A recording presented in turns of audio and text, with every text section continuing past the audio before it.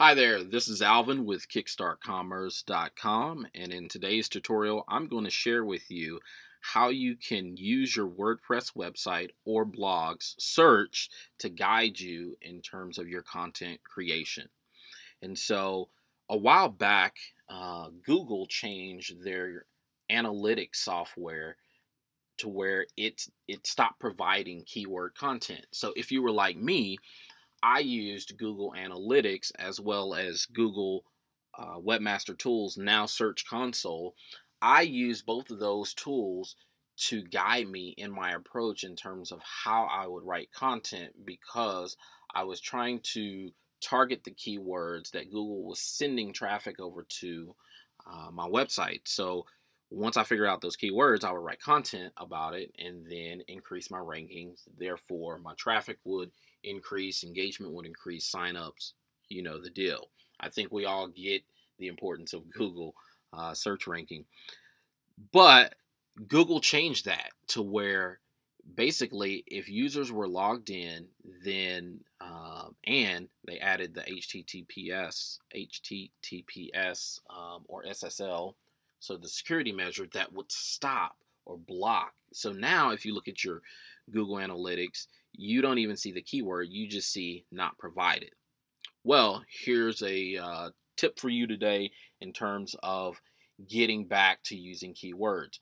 So if you can get users to your website, then this tutorial is going to help you. So let's get started. We're going to use a test site that I use from time to time to do tutorials, and it is the kickstartcomtest.com website, and it is hosted with InMotion Hosting.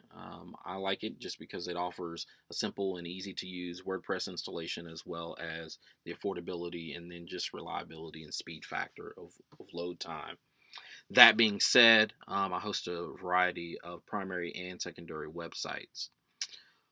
But let's get started with today's tutorial, and what you're going to do is go ahead and log in. And actually, before you log in, make note here that if you don't have your search option there on your home page as well as secondary pages or internal pages, I suggest you get that there immediately. You're missing out on an opportunity for users telling you what type of content they're in search of on your website. So let's go ahead and log in here. Hopefully I can remember my password. We'll get logged in, and what you're going to do is go to plugins. We're going to add a plugin, and the plugin that we are in search of, I believe it's called Search Meter. And there it is. And if you haven't installed it, go ahead and install it. Once it finishes unpackaging and installing, go ahead and activate. All right, there's that. Then on the settings menu, you should now see a new search meter option. And so you can go to search meters, and it's good to show this. So what you can do is show statistics to all logged in users. Please do not select that. Or you can show post authors and administrators. Typically, in most cases, you're going to only want to select administrators only. However, if you run a content marketing site or just a content site whereby you have other writers or authors that are out there and they may need to see these metrics, well, then you may want to leave it as is. You can also choose to ignore searches made by login administrators, which I always keep, and then keep detailed information about recent searches taken from HTTP headers. You can go ahead and check that as well, and the last box I leave blank. So I go ahead, save that, and then you'll recognize here under the dashboard there is now Search Meter. And so what happens is this is where all of your data is stored. It'll give you a summary for all of these. No searches have occurred on this site as of yet. And then you have other tabs for the last 100 searches, last 500 searches. So what I'm going to do is actually log out,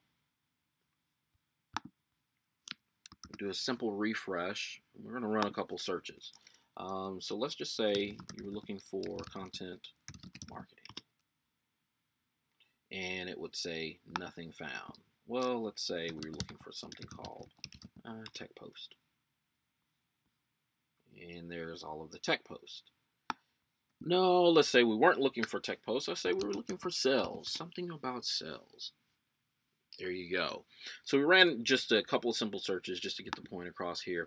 So when you go log back in to your admin, your WordPress admin, and can I remember?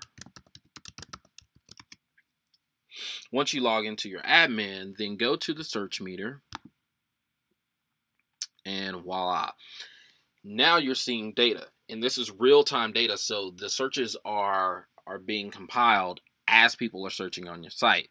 So a couple things here. It will show you the term that they search by, the number of times it's been searched using that term, and then the number of results. And so I pay close attention to all of these metrics, meaning that I focus in on the term, and then I see how many times has that been searched, because it could be searched by multiple times. Now, one of the things here is that if you go ahead and you click it,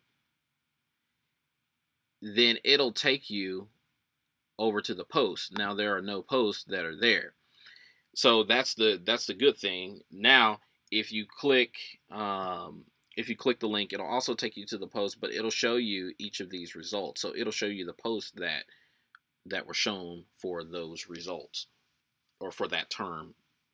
So that being said, I use this constantly now that Google Analytics doesn't provide the keyword, and it is providing me so much insight. Now, granted, users have to get to your website for them to be able to use this and make good use of it for you. But essentially, I go through about every week, looking at what the last 7 days were like, what the last 30 days, as well as what the last 100 searches are. And so if you go there, it'll show you the date and time when it was searched, number of results, all that good info. But use this as your guide for what people are searching for.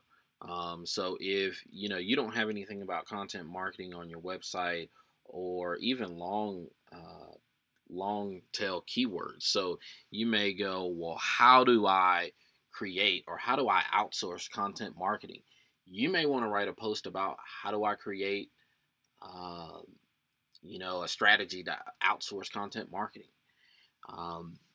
And so from term to term, you just want to be sure that you're measuring on a weekly basis the effectiveness of your content. Like I said, if you don't have any of those terms or content for those terms, get those terms written. That being said, that's it. I mean, that's it in a nutshell. Simple plugin, Search Meter, will allow you visibility into how your readers are searching and using your site. So don't be shy. Go ahead and get it installed. Make sure that you have your search installed. If it's in the sidebar, you can essentially go into the widgets area. I'll just show that real quick. Go to your widgets, and you can just place it there in the sidebar.